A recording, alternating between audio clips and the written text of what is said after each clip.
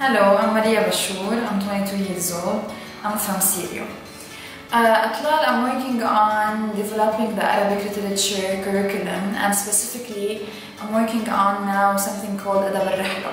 For me, LAL is an amazing experience. First of all, because the atmosphere in the office, that I'm working with different people from different nationality and different backgrounds.